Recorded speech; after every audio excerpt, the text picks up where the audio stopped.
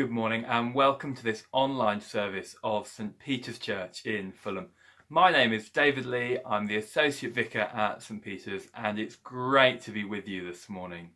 Now of course online church, it's not as good as meeting in person, but it's a good second best for this strange season we're in.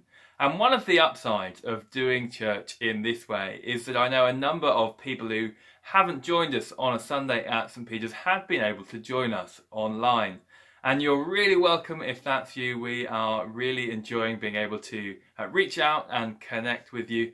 We love to see you face to face when we're able to meet once again in our church building, or indeed before then in our virtual coffee time after the service this morning. Details of how to do that we'll explain a bit later. It would be great to see you, to be able to meet you personally. That'd be a really good thing to do.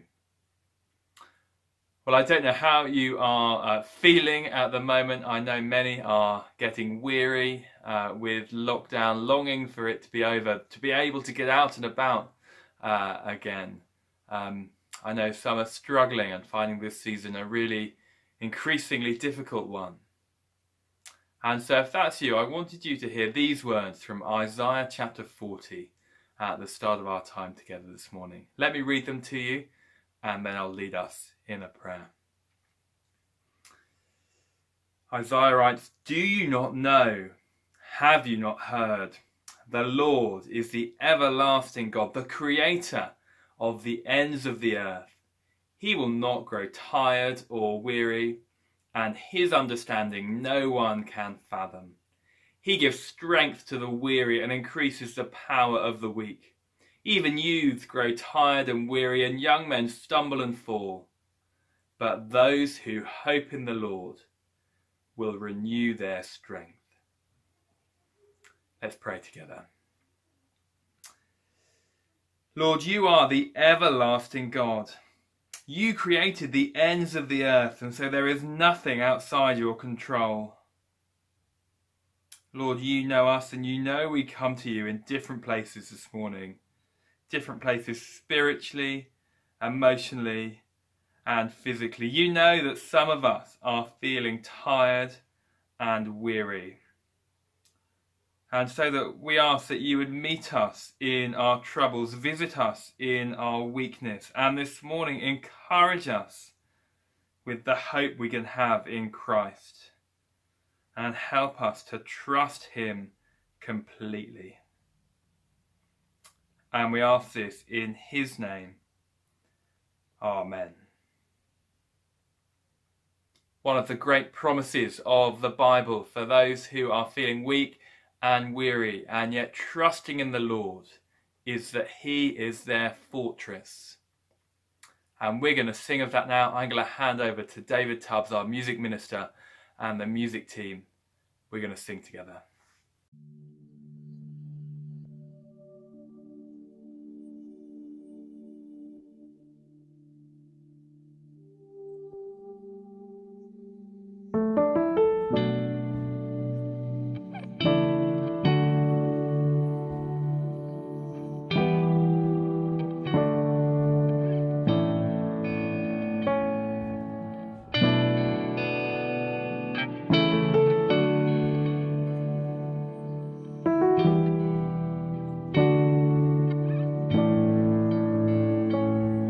Our God is a consuming fire, a burning holy flame with glory and freedom. Our God is the only righteous judge, ruling over us with kindness and wisdom, and we will keep our eyes on you. We will keep our eyes on you. A mighty fortress is our God, a sacred refuge is your name. Your kingdom is unshakable,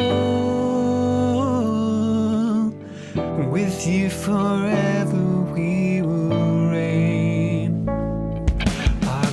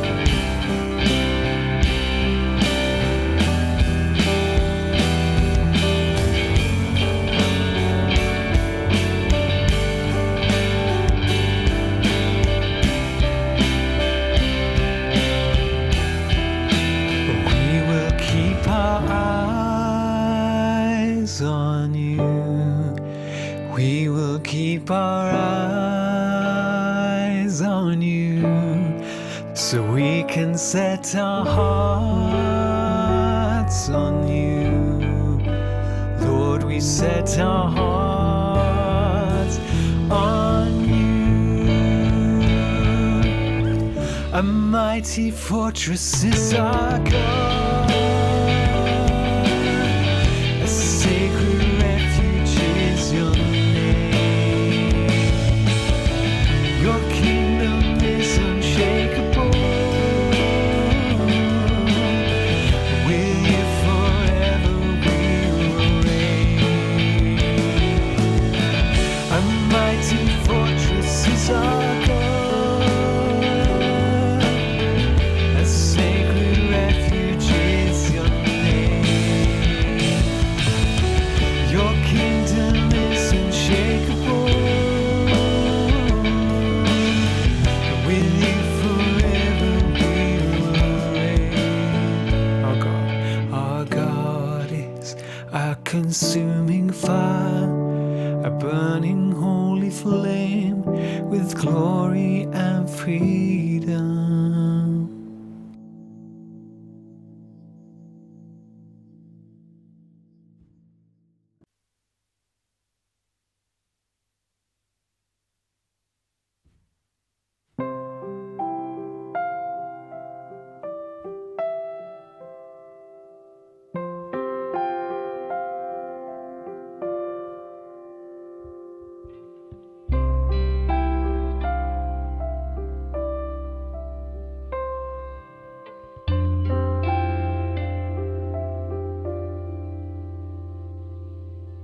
I will dwell within the shelter of the God who reigns above. I will rest beneath the shadow of the mighty King of love. Though a sickness hides in darkness, though a plague destroys by day, I will stand upon his promises. Christ will be my hideaway. In you, my God, I trust. You are strong and here with us. In you, my hope remains. Christ will be my hideaway.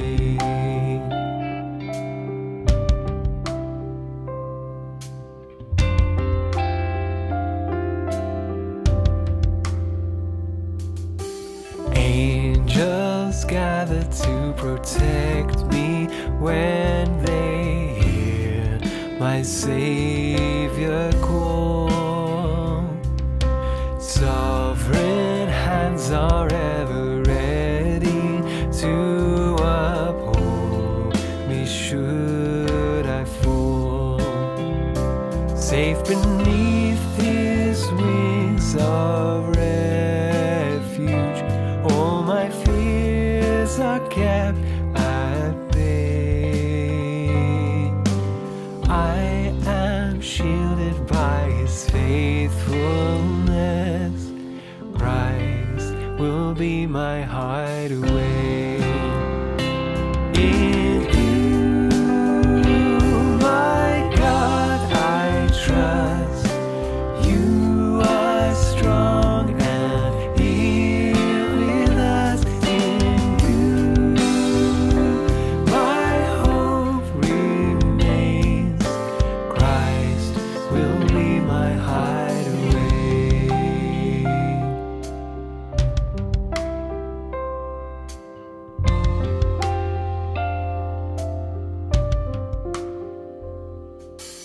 Though 1,000 fall around me, though death looks me in the eye, evil shall not have the victory while the Lord is at my side.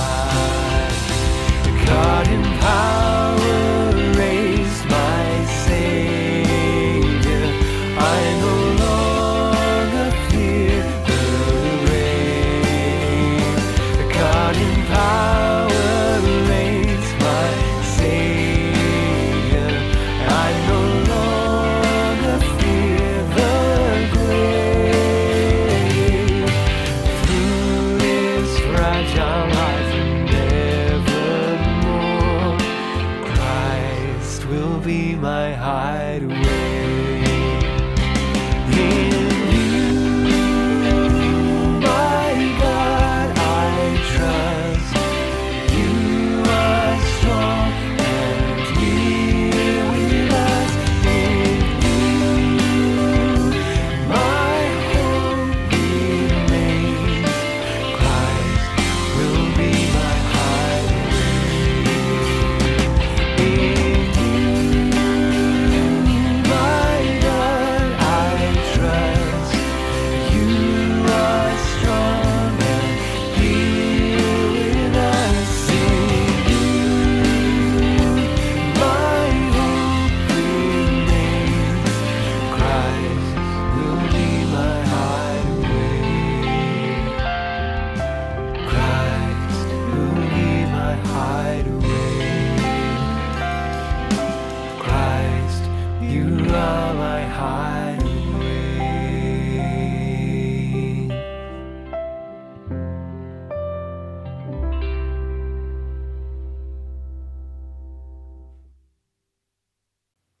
David, thank you very much for teaching us that new song. What great news that Christ is our hideaway. And when you know Jesus like that, when you trust in God, you know him to be your strength and you know him to be with us, prayer is a really obvious and natural thing to do. Of course you'll want to speak to the one who is with you and who can make a difference. And that's what we're going to spend some time doing right now. We're going to do it in a slightly different way to the way we've done it over the past few weeks here at St. Peter's. We've asked Steve and Anna Griffiths, some of our mission partners, to share what's happening in their lives and how we can pray for them. Steve and Anna, if you don't know them, are involved with the mission organisation OMF, mobilising Brazilian Christians to share the good news of Jesus Christ with those living in East Asia. The way we're going to do this is we'll watch the video and then I'd invite you in your homes where you are, whether that's on your own or with your family, to spend some time praying for Steve and Anna, for their family and for their ministry. We'll have some music on in the background quietly just while you do that. And after a few minutes, I'll call us back together and we'll pray the Lord's Prayer together. But first, let's hear from Steve and Anna. Hello everyone at St. Peter's Fulham. This is Steve and Anna Griffiths. Morning. And it's great. We've got the opportunity to send a short video to help you know how to pray for us. You might guess from the surroundings or you might not, but we are not in Brazil where we normally are. At the moment we are in Oakham in Rutland. We're here living with my parents who are both in their 80s. As things started to worsen with COVID-19 and my sister, who usually cares for my parents, her MS worsened, we realised we needed to be over here. So we've been over in the UK now for more than a month, living with and caring for my parents. But we still need your prayers very, very much as a family. We'd love your prayers for our children as well. Our son Joshua is an NHS doctor working in Macclesfield in the thick of the battle against COVID-19.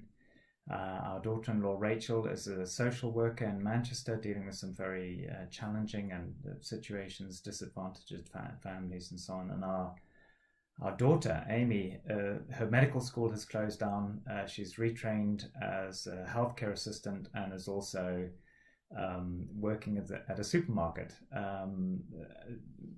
wanting to play her part too. So we'd really covet your prayers for our precious children at this time.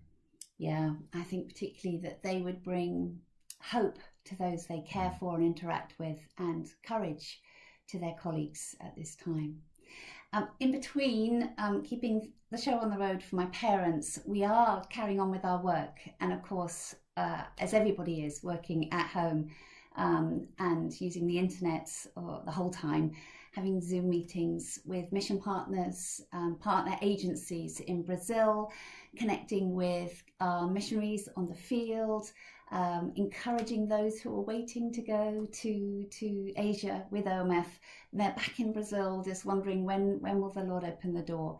And I think in all of this, we need the Lord's wisdom to balance our time, We want to be an encouragement to those we connect with, but also we need wisdom to know how to respond to some of their requests and the challenges that they're facing.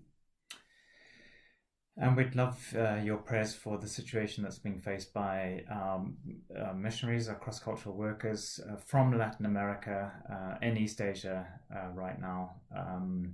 One of the biggest challenges, for example, for our Brazilian missionaries is the fact that the Brazilian economy is very closely tied to the Chinese economy. So right from the beginning of the year, the Brazilian economy was damaged because of what was going on in China. That has caused a massive devaluation of the real, the Brazilian currency. So even though churches in Brazil are still giving sacrificially to support workers on the field, that the value of the real has fallen by 25%.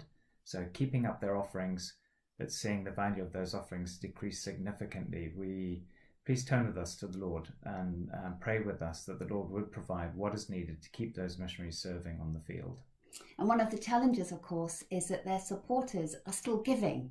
It's not that their supporters have stopped, but as Steve said, the value of those gifts is less. And so as an organisation, OMF needs wisdom to know how we can help our needy members.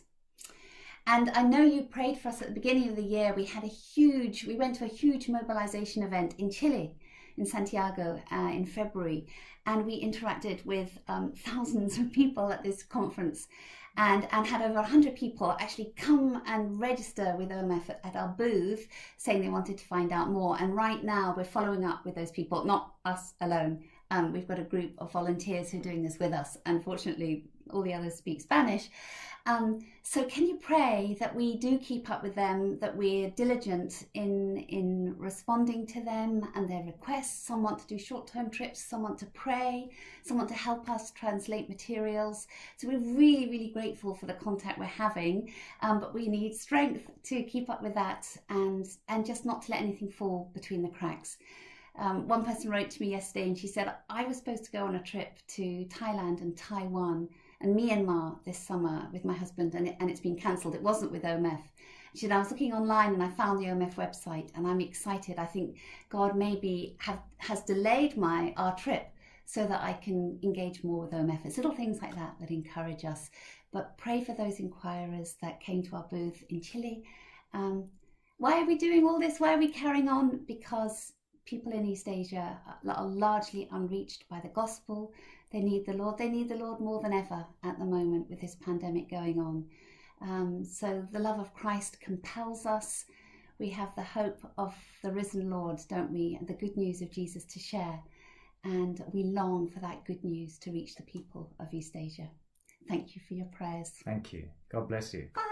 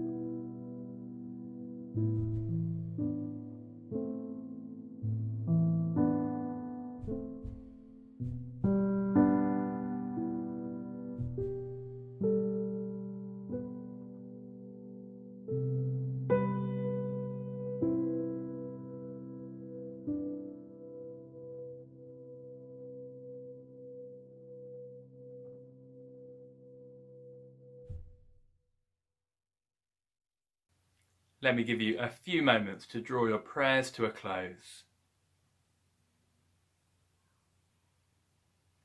And we're going to say the Lord's Prayer together, the words of which are coming up on the screen. Let's pray. Our Father in heaven, hallowed be your name. Your kingdom come, your will be done, on earth as in heaven. Give us today our daily bread. Forgive us our sins, as we forgive those who sin against us. Lead us not into temptation, but deliver us from evil. For the kingdom, the power, and the glory are yours, now and forever. Amen. Well, this morning we're continuing the series we started last week, looking at the New Testament book of Revelation. In just a moment, Rupert Standring, our vicar here at St. Peter's, will be taking us through the second half of chapter 1. But before he does that, Phil Steen has our reading for us.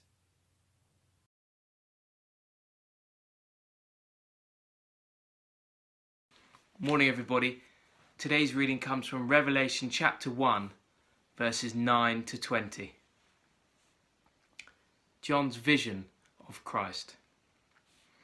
I, John, your brother and companion in the suffering and kingdom and patient endurance that are ours in Jesus, was on the island of Patmos because of the word of God and the testimony of Jesus. On the Lord's day I was in the Spirit, and I heard behind me a loud voice like a trumpet, which said, Write on a scroll what you see, and send it to the 7 churches, to Ephesus, Smyrna, Pergamum, Thyatira, Sardis, Philadelphia, and Laodicea. I turned round to see the voice that was speaking to me. And when I turned, I saw 7 golden lampstands, and among the lampstands was someone like a son of man, dressed in a robe reaching down to his feet, and with a golden sash round his chest. The hair on his head was white like wool, as white as snow, and his eyes were blazing like fire. His feet were like bronze glowing in a furnace, and his voice was like the sound of rushing waters. In his right hand he held 7 stars, and coming out of his mouth was a sharp, double-edged sword. His face was like the sun shining in all its brilliance. When I saw him, I fell at his feet as though dead. Then he placed his right hand on me and said, Do not be afraid. I am the first and the last. I am the living one. I was dead, and now look, I am alive for ever and ever. And I hold the keys of death and Hades. Write therefore what you have seen, what is now, and what will take place later. The mystery of the 7 stars that you saw in my right hand, and of the 7 golden lampstands is this.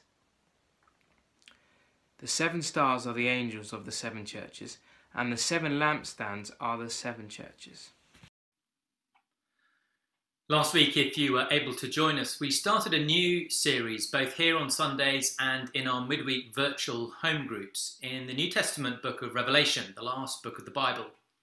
If you missed that and you want to catch up, that talk is available online on our Facebook page and on our YouTube channel, as is a really helpful overview of Revelation that Simon Pedley from our church plants at Michael's Fulwell did for us just yesterday. Do have a look at that as well. It's really clear and accessible and will help you get the most out of our time together in this strange and somewhat unusual book of the Bible. Last week, in the first half of chapter 1, John answered the question for us, what kind of book is Revelation? And he answered it with 8 different answers to that question. Some of us found that a little bit mesmerizing and overwhelming. So we landed at the end of last week on one very simple answer to that question. The book of Revelation is a book all about Jesus. And that's what John gives us today in the second half of chapter 1. His very first vision of many that he's given by Jesus is actually a vision of Jesus. After last week's 8 points, I vowed not to give you an 8-point sermon this week, and I'm glad to say I'm going to be able to fulfill that vow. But unfortunately, that's by giving you a 9-point sermon, which isn't what you wanted to hear. But don't blame me, blame John, or rather blame Jesus, which of course doesn't sound quite right, does it? Jesus told John to write down what he saw, and what he saw was 9 things Jesus wants us to know about him. As Christians, we believe in him, even though we can't see him. So he showed himself to John so that John could see him. And he told John to write down what he saw for our benefit, to strengthen our faith in him. But before we get into those 9 things, John gives us in verses 9 to 11 of chapter 1 a bit of context as to how and where and why he was given this vision. So let me look at that with just 5 quick questions. The first is who? Who is John? Have a look back at verse 9. I, John, your brother and companion in the suffering and kingdom and patient endurance that are ours in Jesus. To what he said about himself in verse 4, which was just his name, John, he adds that he's a brother in Christ to these Christians he's writing to, that he's a companion with them, both in suffering for being Christian and in belonging to God's kingdom, and in the patient endurance, that is, keeping on having Jesus as your king despite suffering for it. And all of that, verse 9, if you look, is ours in Jesus. There's the package. There's what you get if you become a Christian. Who knew?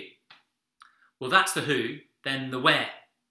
Where did this vision of Jesus take place? Verse 9, I, John, your brother and companion in the suffering and kingdom and patient endurance that are ours in Jesus, was on the island of Patmos because of the word of God and the testimony of Jesus. The island of Patmos, where some of you may have been on holiday, is just 40 miles off the coast of Western Turkey. I don't know if you can see that in a map that's popped up on the screen. Western Turkey was where his readers lived in 7 different cities. Their cities are also marked on the map too. Why was he there?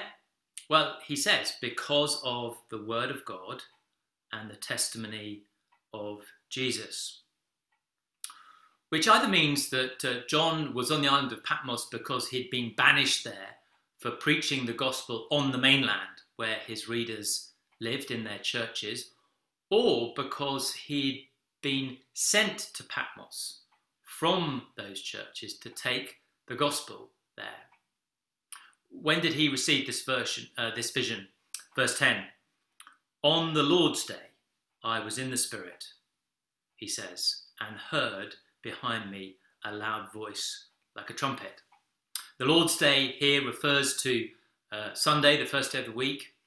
And in the Spirit either means that simply that John was at church, worshipping God in spirit and in truth, which, as Jesus says in John's Gospel, is the only way to worship God, or that John was in some sort of heightened state of spiritual awareness. What happened? What happened? Well, first he says he heard something. I heard behind me a loud voice like a trumpet, which said to me, write on a scroll what you see and send it to the 7 churches, to Ephesus, Smyrna, Pergamum, Thyatira, Sardis, Philadelphia, and Laodicea.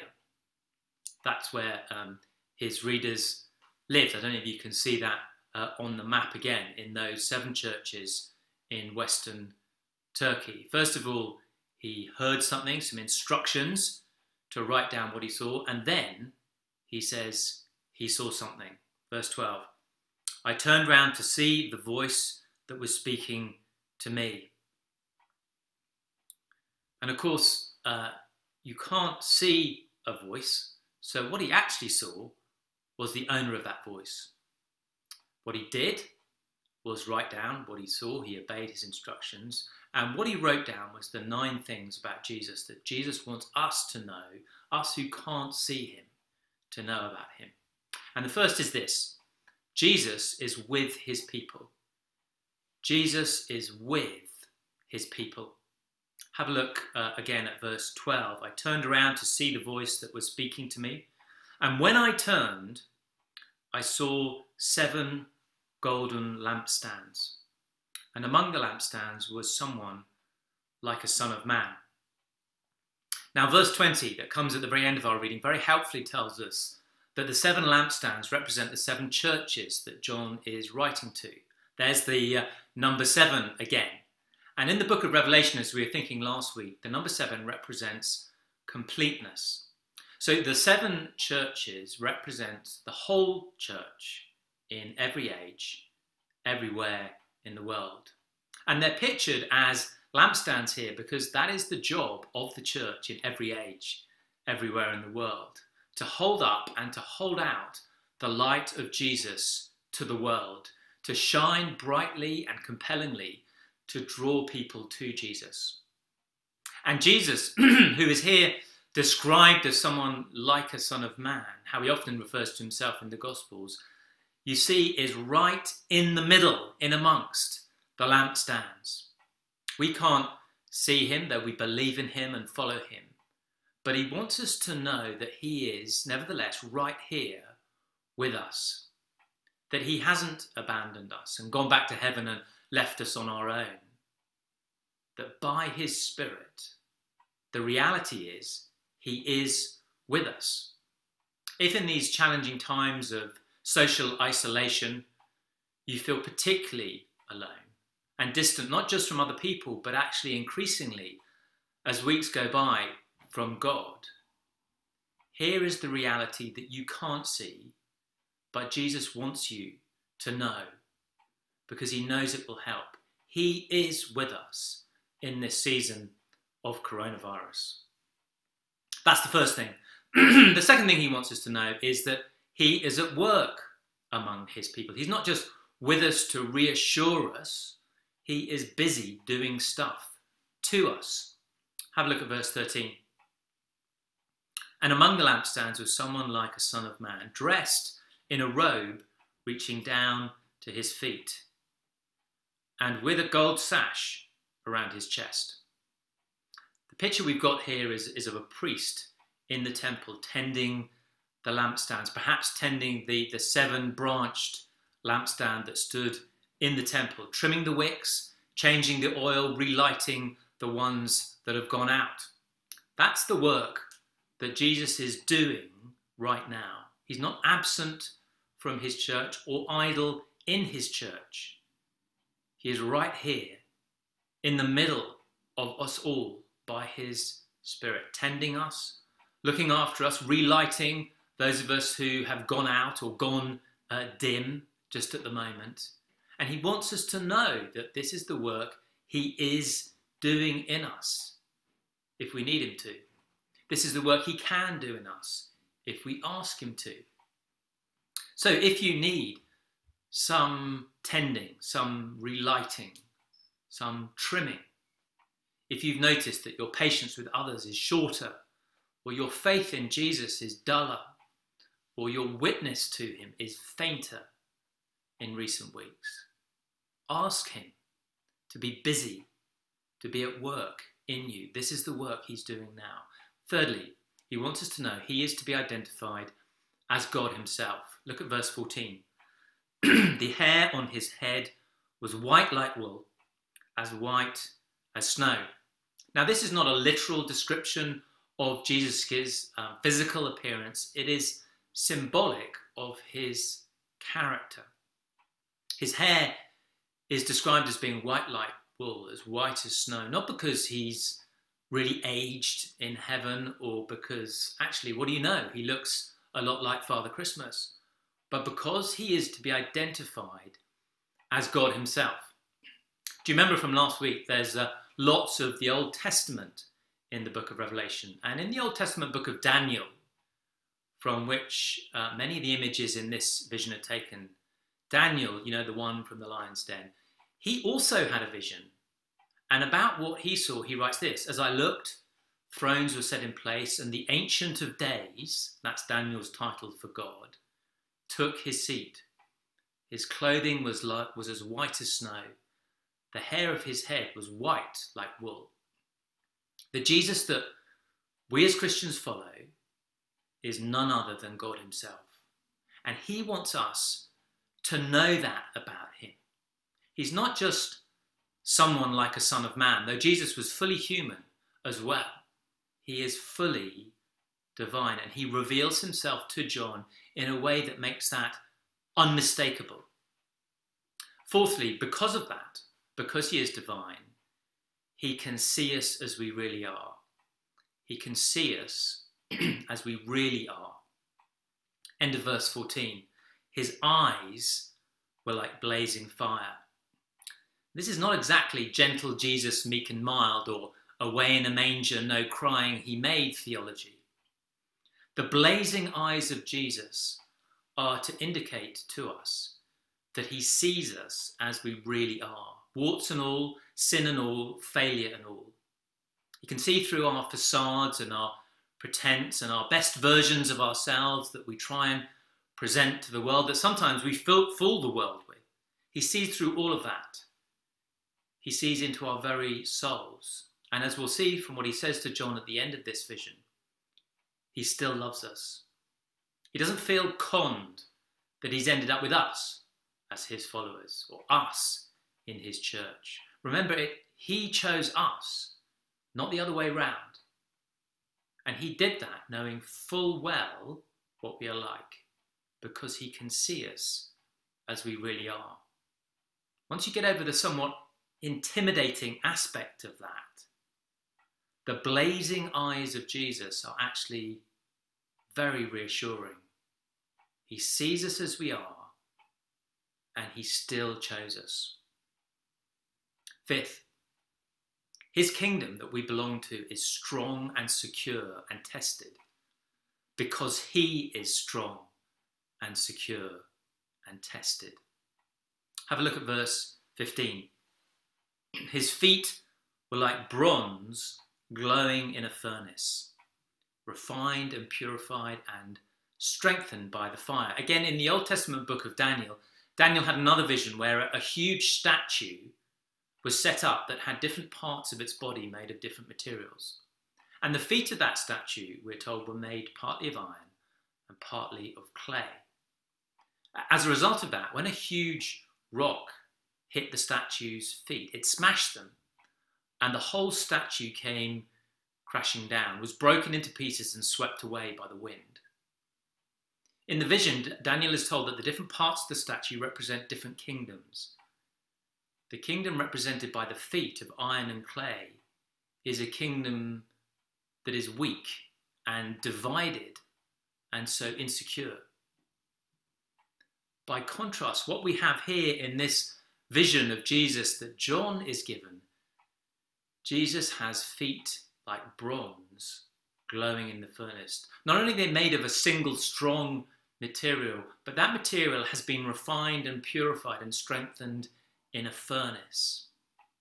What Jesus wants us to know about him is that he has been through the fiery furnace of death and come through the other side, through resurrection, to live forever.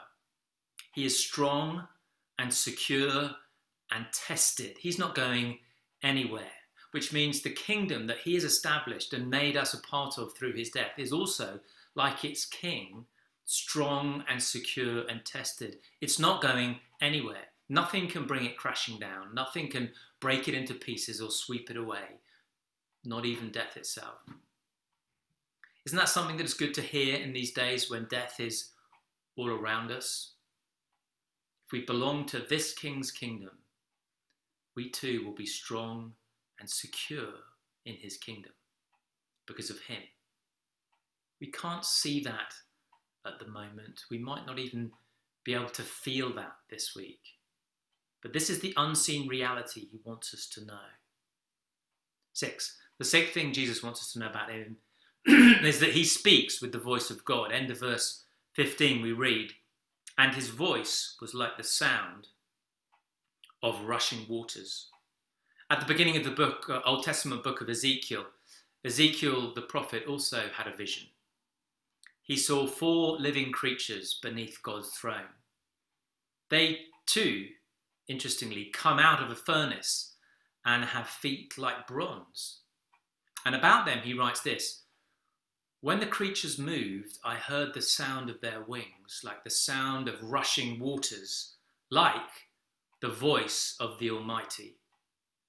The voice of Jesus, like the sound of rushing waters, is the voice of the Almighty, the voice of God, which means not only should we listen to him, it also means that if we want to hear the voice of God, we need to listen to Jesus. We won't hear God's voice anywhere else, from anyone else. So let's get our Bibles open, shall we? We've got the time, after all, at the moment.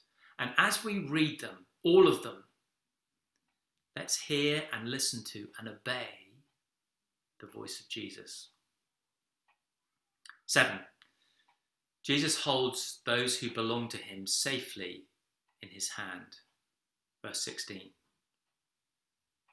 In his right hand he held 7 stars.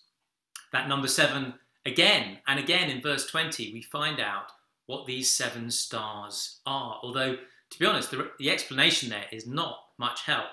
Verse 20, if you look, the mystery of the 7 stars that you saw, Jesus says to John, in my right hand, and of the 7 lampstands, is this. The 7 stars are the angels of the 7 churches.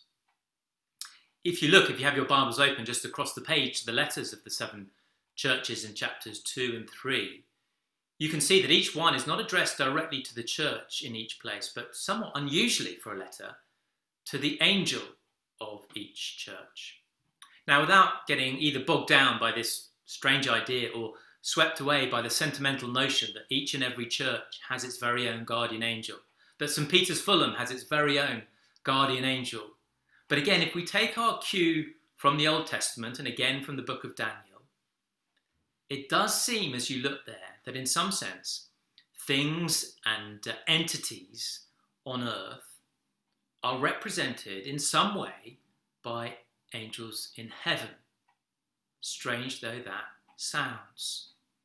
Things on earth have a heavenly parallel. So when Jesus says he's got the 7 stars in his right hand, by which he means the 7 angels of the 7 churches, by which we're to understand the heavenly representatives of those 7 earthly churches. What Jesus is saying is that he's got all the churches in every age, in every part of the world. He's got everyone who belongs to him safely in his hand. So however unsafe you feel at the moment on earth during corona crisis, however unsafe you might be feeling at the moment during lockdown, maybe with fears that maybe no one else knows anything of. If you belong to Jesus, spiritually speaking, you could not be anywhere safer. But having said that, 8, his words cut both ways. Verse 16, out of his mouth, coming out of his mouth, was a sharp, double-edged sword. As we begun to see already in our home group studies, in what he says to the 7 churches in chapters 2 and 3, Jesus speaks to them both words of comfort and words of challenge. He speaks words that expose their sin and failure and shame, but also words that encourage them and reassure them and build them up. If you've been a Christian any length of time at all, then you will know this about Jesus. His words can cut you to the heart and lay you bare. And his words can bind up your broken heart and wrap you in his love. His words cut both ways because they're words of truth. 9th, last thing Jesus wants us to know about himself. End of verse 16. His face was like the sun shining in all its brilliance. Jesus radiates God's glory. Another writer in the New Testament, the author to the letter to the Hebrews, says exactly the same thing, but puts it in a different way. He writes this: the sun is the radiance of God's glory, the exact representation of his being. If you want to hear God, Jesus says, listen to me. I have the voice of God. If you want to see God, Jesus says, look at me. I radiate his glory. And what is John's response to seeing the glory of God in the face of Jesus? This overwhelming vision of what Jesus is like. What's his response? Verse 17, when I saw him, I fell at his feet as though dead. John's response is both understandable and it would seem to us to be entirely appropriate, confronted with such majesty and glory, but not according to Jesus, it's not. Have a look at what Jesus says and does. Verse 17, then he placed his right hand on me and said, do not be afraid. Do not be afraid. And then he gives John 3 reasons for him not to be afraid. Verse 17, I am the first and the last. It's a different way of saying what he said last week. I am the Alpha and the Omega. I am the A to Z God.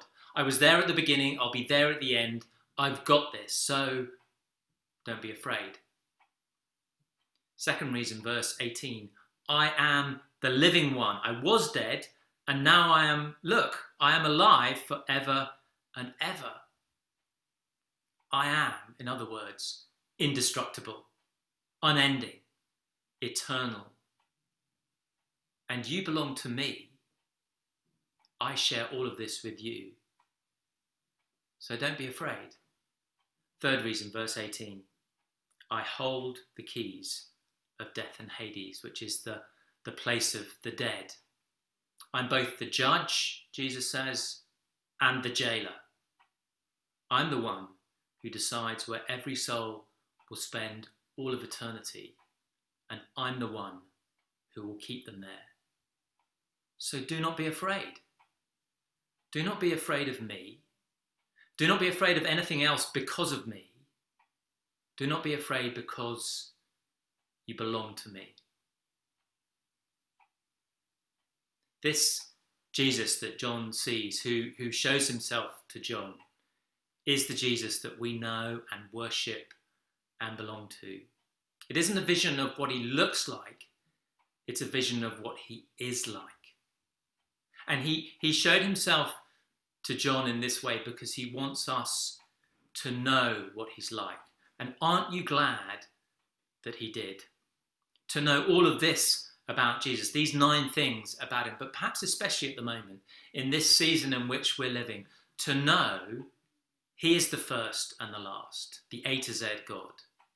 He is the living one, now indestructibly alive. He is the holder of the keys of death, in control of our last enemy. Knowing Jesus is like this. How safe do you feel? Well, let's take a moment to reflect on our glorious, risen, majestic Saviour, and I'll lead us in a prayer. Let's pray.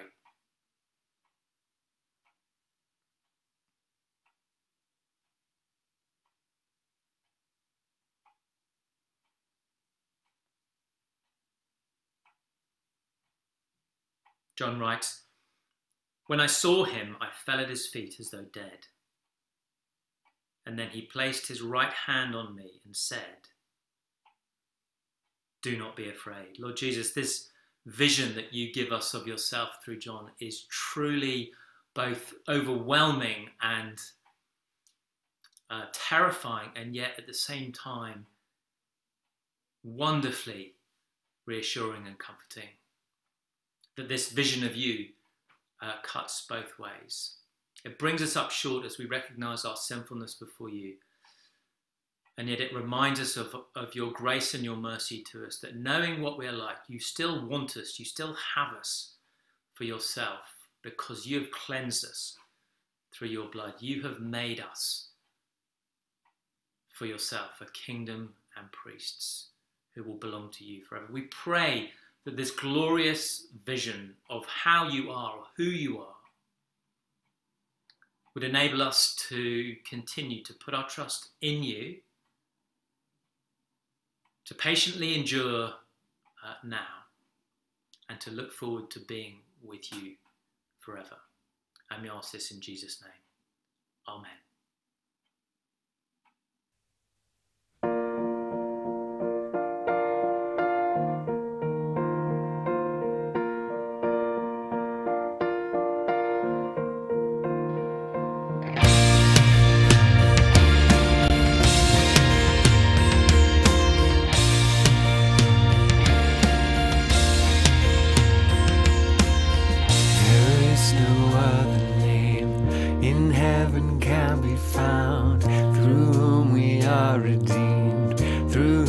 Grace abounds, no other name can save but Jesus Christ our Lord.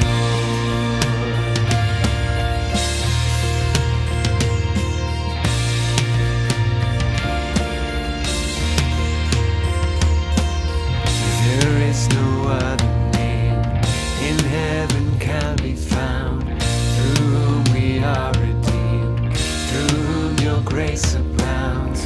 No other name can save but Jesus Christ our Lord.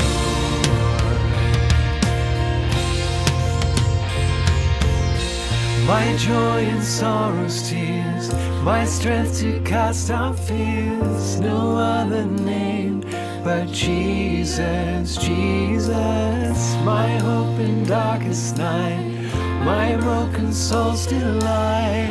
No other name but Jesus, Jesus.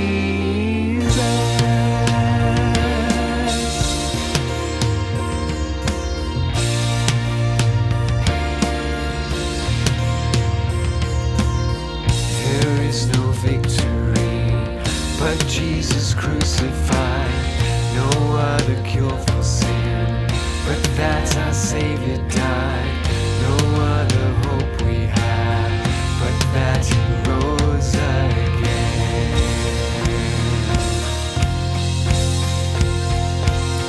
My joy and sorrow's tears, my strength to cast out fears.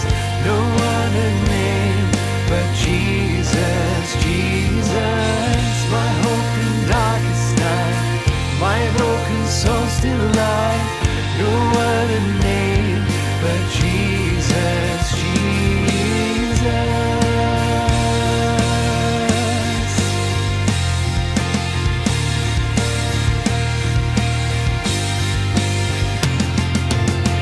No other throne endures, no other song remains. But worthy is the Lamb who was for sinners slain, where every knee shall bow and tongue confess you are Lord, you are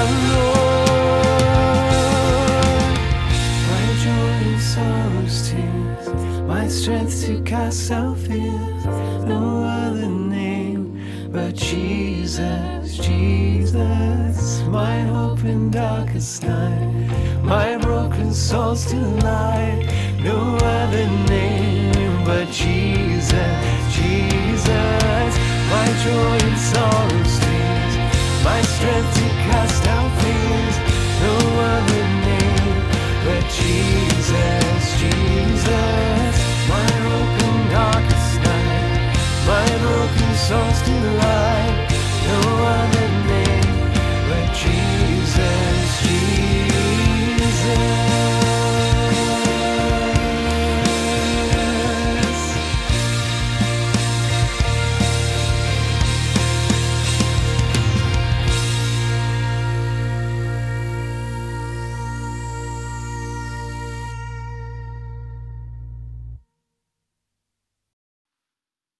Last week I gave you an update on our finances as a church as coronavirus has had a big impact on them. And this week I just wanted to briefly update you on our current financial situation.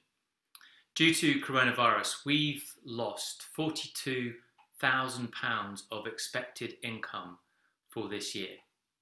But we've also been able to reduce our overall expenditure by the same amount. What that means is that we've been able to keep our projected deficit for this year down to the same amount that we had budgeted for, £23,000.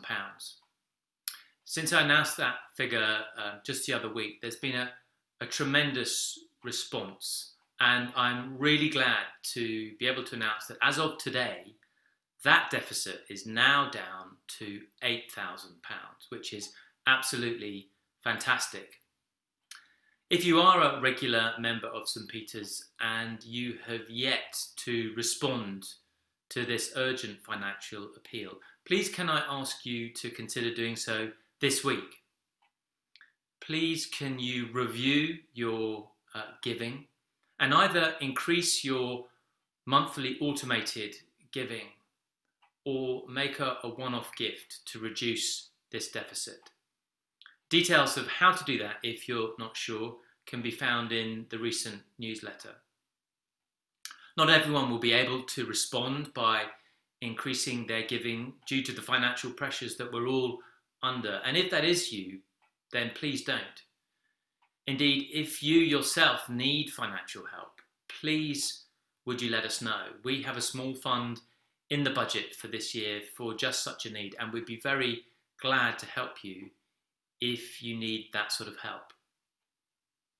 If you're new to St. Peter's and have just found us online and would like to make a contribution to keep us online, then you'll either find a link in the description below if you're watching on Facebook, or on the screen now and after the service has ended if you're watching on YouTube. If you click on that link or copy and paste that, that'll take you to our webpage, and details of how to make payment to St. Peter's can be found there. Raising a further £8,000 will eliminate our deficit for 2020. But then after that, any money that is given will be used to pay some of the costs that we have had to cut or postpone, that in reality we do need to pay and really should be paying this year. Thank you so much to everyone who has responded to this financial request so far. Please continue to join with me in praying for us that we would be able to trust God as a church with our finances and as individuals, and so we would be enabled to be generous with the financial resources that He's given to each of us. Thank you. We're nearly at the end of this part of our time together. Thank you again for being with us. As I said at the start, if you're able to join us for our virtual coffee time conducted over Zoom in about 5 minutes' time, we'd really welcome you there. We'd love to say hello if you've started tuning in to St. Peter's since we've had to move online, or if you're part of our church family, it's a great opportunity to catch up with people maybe you haven't had a chance to connect with during the week. Here at St. Peter's, we are trying to do online church better and better as the week goes on, and we'd love your help with that. So if you have any comments or suggestions about how we could improve things, please do send us an email to feedback@stpetersfulham.co.uk. We'd really appreciate your help. Before I close in prayer, let me just run through a few notices. If you were able to join us with Simon Pedley for an overview of the book of Revelation yesterday morning, you'll know that we had a great time doing that, a really helpful bird's eye view of this book of the Bible. We're spending some time in this term.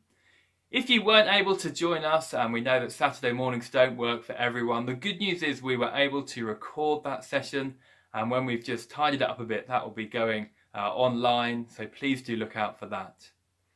The next thing to say is this coming Thursday evening, we have an online version of our table talk event. It's a chance to have a think over a drink, normally in the White Horse pub, but this coming Thursday over Zoom. And we're going to be hearing from two of the doctors from St. Peter's who are on the front line in the battle against coronavirus. They're going to be sharing what the experience has been like for them, as well as the difference that their faith has made as they've gone about doing that. Again, the details for that are in the description for this video. Do come along to hear from Mark and from Sue Lee. And if you have friends who would be interested, why not invite them along to the Zoom call? We're hoping to be able to have some discussion times in breakout rooms. We'll be able to pair you up with your friends and you can speak to them, chat to them about what they thought of that. Then the following week, starting on Wednesday the 13th of May, we're running an online Christianity Explored course. Whether you yourself have started thinking about Christian things as a result of coronavirus, or whether you have a friend who's been asking you some questions, this would be a great opportunity to spend some time investigating the Christian faith through Mark's Gospel. We'll do it over 6 Wednesday evenings. There's a bit of video input, a bit of discussion time, chance to ask any questions you have. It's a great low-key way of finding out more about Jesus, more about the Christian faith. Again, details of how to sign up for that are in the description for this. The easiest way of doing it is by emailing ce@stpetersfulham.co.uk. And again, we can fill you in on more of the details. There are lots of other things going on here at St. Peter's. Probably the easiest way for you to find out about them is to sign up to our weekly e-newsletter. Again, details of how to do that are in the description for this video. Well, I'm going to stop there. Please do join us in a few minutes for our Zoom virtual coffee time. But before we enjoy that, let me lead us in a prayer. Heavenly Father, we thank you for Jesus, the living one who was dead and now is alive forever and ever. Thank you that he holds the keys of death and Hades. And we want to praise you for your Son, Jesus Christ, because as we were just singing a moment ago, there is no one else who can redeem us, no one else who can offer us your saving grace. And so we pray that this week we would trust the risen Jesus, that he would be our joy in sorrow's tears, that he would be our strength to cast out fears, that he would be our hope in darkest night, and that he would be our broken soul's delight. Might he be all those things to us. Give us that gift, we pray, in his name. Amen.